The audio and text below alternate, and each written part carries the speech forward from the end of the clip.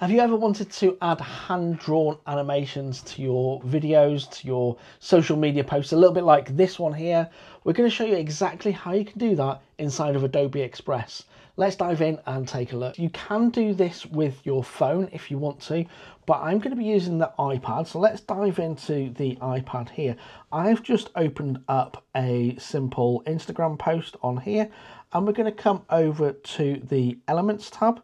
And then in the Elements tab, we can see here we've got this Draw Shape option. Now, before we do this Draw Shape option, what we're going to want to do is change our background to be black, okay? And then we're going to come to Draw Shape, and we're going to change the colour of the pencil that we're going to be drawing with to white. And then you can see on here, it calls these border styles, but they're actually like pen types. Okay, we can click on View All. We've got the Asphalt, Bubble, Floral, Neon, Newsprint, Inker.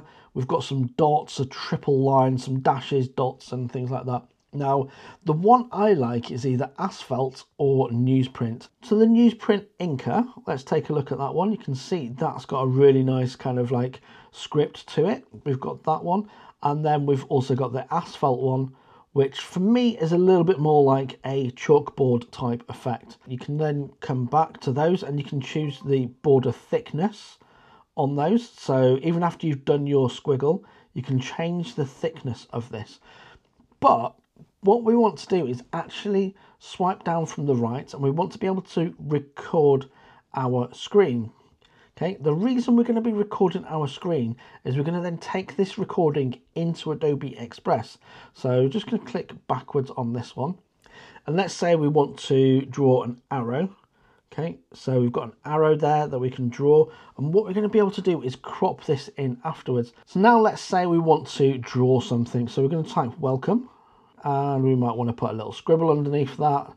We might want to write something different. Let's say we want to type my name. So these are all being recorded into one file. Okay, and if you wanted to, you could stop the recording. Okay, that's going to add that to your photos. The next thing we want to do is we want to actually upload that into Adobe Express. Now, before I do that, I do want to say also, whilst I've shown you how to do this inside of Adobe Express, you could also screen record yourself using something like Procreate or Adobe Fresco, anything that's got a different brushes or anything else like that, that you can screen record using your iPad and maybe a pencil or an Apple Pencil or something like that. Anything like that. You could even use your finger on your phone if you wanted to, so it depends on the kind of result that you want to go with. However, we're going to now import that screen recording into Adobe Express, and I'm going to show you how to add it to a design, remove the background, and also then be able to change the colors of the actual pencil drawing. So let's dive into Adobe Express and show you those. So now here we are, we're inside Adobe Express, and I've just got an Instagram image, and on this we've got our drawing or screen recording that we did. I can just make this a little bit bigger, okay?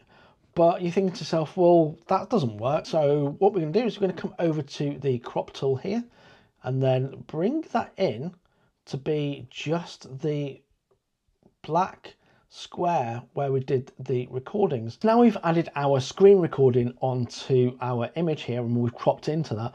Next, what we want to do is actually crop in a little bit further or find the animation that we want from our screen recording. So you're going to come and just drag at the side. You can see at the start here, this is where we've got the start of the animation. And as you then drag this, you can then see that we've got the arrow. Now let's say we just want that arrow. Okay, so we're going to start, it starts just around about there. Okay, and then we're going to then click on our cursor here, and we're going to drag that to where it actually ends. And now that animation that we've got on the screen here is just that arrow. Now we can see we've got this little dot here, but we can crop that out. That's not going to be a problem. Now you think to yourself, hang on a minute, Darren, that's still got a black background. How do you actually get rid of the background? Now you might be thinking to yourself, remove background. What we want to do is click on the opacity button, and then we're going to come to screen blend. And there we go. We can see that what it's actually done is it's removed the black from that image. Okay, so now if we press play on this, you can see that that actually hand draws that for you. Now, If what you've drawn, you want to speed that up, you can speed that up to 200%. And it's a really cool way to kind of like add animations into your designs. Now these are in white, but you can change them using another little trick that I figured out in Adobe Express. What you're going to want to do is click and highlight the element that you want to change. And we're going to come over to effects, and we're going to use the duotone effect to change the color of this. So if I just click on one of those, you can see the background goes pink, but the text is white. So once we've got that on there, we can then click custom. And what you want to do is make sure that the shadows are kept as black, and then you can change the highlights to anything that you want. Oops, shadows will be black. Click on highlights, and you can then change this to any of your brand colors.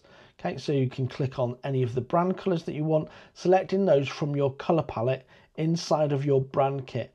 And now, once you've got those on there, you can then see that the animation actually plays out in your brand kit colors.